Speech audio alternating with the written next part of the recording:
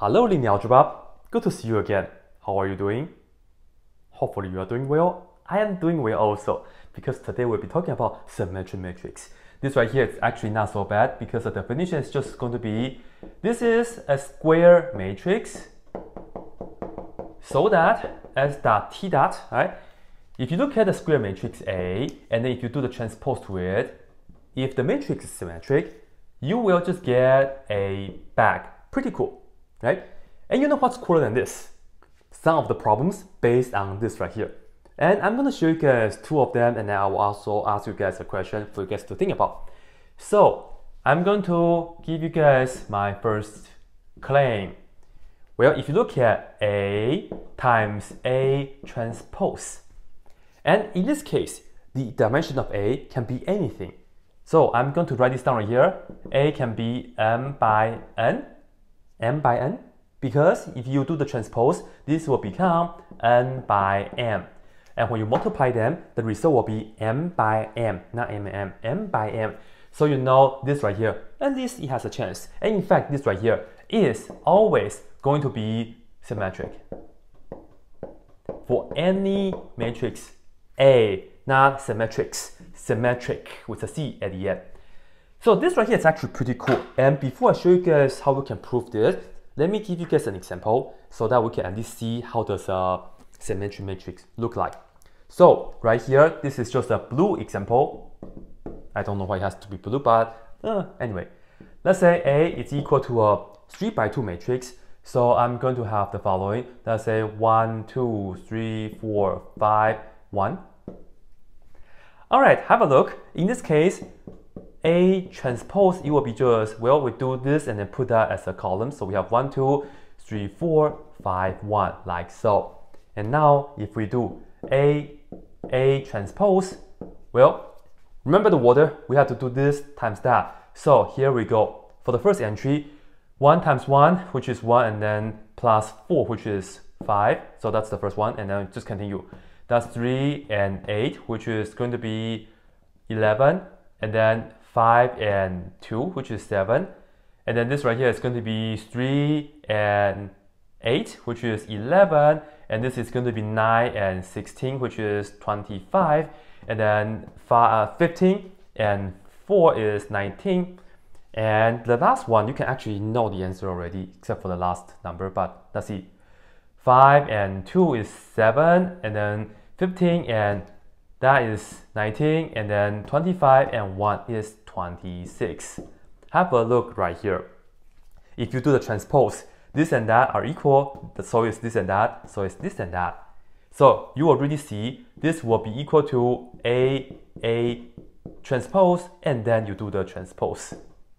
Right? So hopefully this right here will convince you. But unfortunately, an example is never the proof.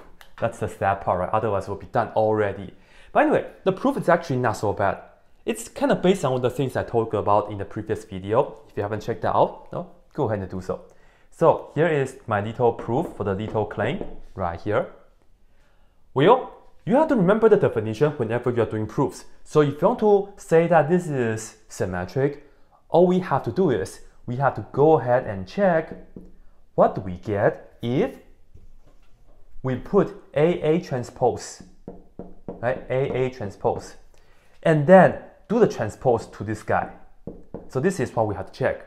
And hopefully, by doing whatever we need to do, in the end, we can just get the inside back. So that's the idea. You see, when we do A transpose, we just get the inside back. That's the idea, right? Now, here is the deal. From the last video, we talked about it. When we have a product of two matrices, and then we do the transpose, what we get is this right here actually comes first now. So we get A transpose, and then you do the transpose, all right? And then you put this right here, which is just going to be A, and then you do the transpose. All right, now have a look.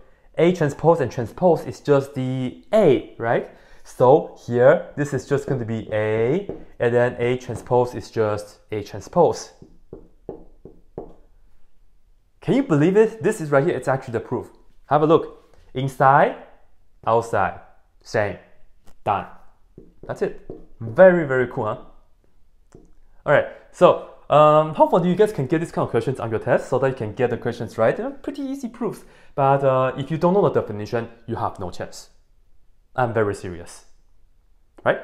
So that's the first thing. And now let's look at claim number 2.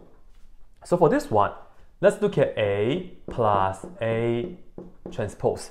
And in this case, because we have to make sure that when we add the matrices, the dimensions have to be the same. So in this case, A and A transpose, of course, A in this case, it has to be square. So you can say that's an n by n or n by n, whichever by whatever, they have to be the same thing in order to make this work.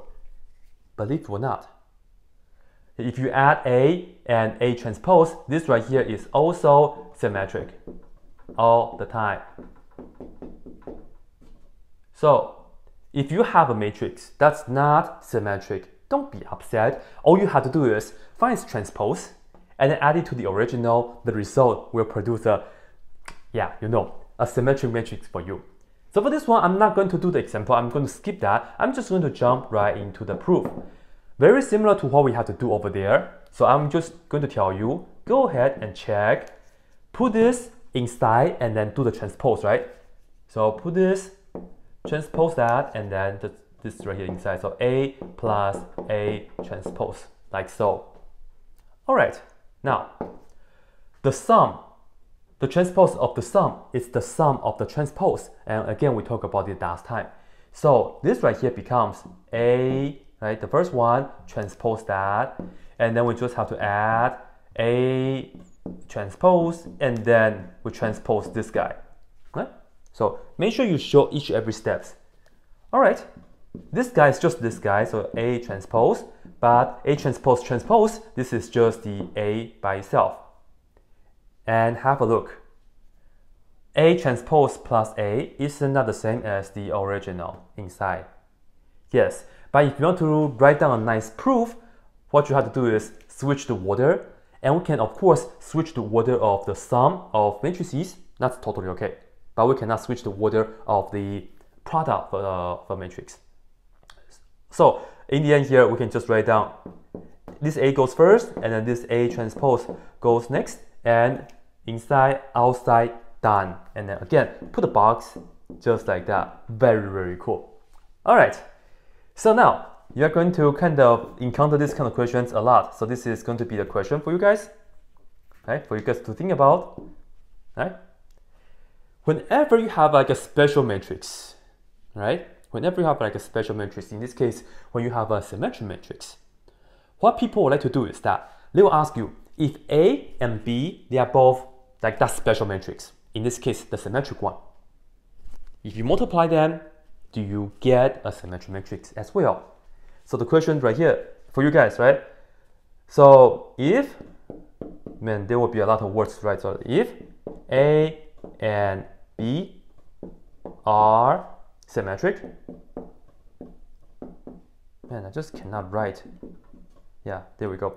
If A and B are symmetric, I will have to ask you, does A, B also have to be symmetric?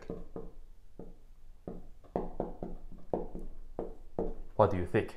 And seriously, you'll see these kind of questions a lot. I can replace this by if A and B are invertible, meaning that both of them have inverse, does A times B also have to be invertible?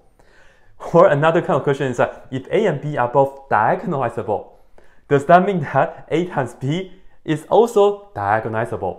Right? A lot of like this kind of questions. But anyway though, let's look at this one. If A and B are both symmetric, does that mean that AB also have to be symmetric? What do you guys think? Well, as I said, I'm going to leave that to you, but I will tell you guys the answer though. The answer to this one is a no. And whenever you're trying to prove something that's false, whenever you're trying to prove that it doesn't have to be whatever, all you have to do is just come up with two matrices, one for A and one for B, and make sure that they are both symmetric, and then you just compute the product. And when you do that, that's called the finding a counterexample. All you have to do is just to find a counterexample to prove this. That's not always the case, and you will be done. However, though, I will tell you, if A and B, they commute, then in that case, AB will also be symmetric in our situation. But I just don't have the commutative property between A and B, so that's why if you just have this, then it's actually a false statement. AB doesn't have to be symmetric. Just go ahead and try it out on your own, and yeah, that's pretty much it. So hopefully you guys like this 2 little claims and also this little question, and we will do a little bit more later. Okay, that's it, bye.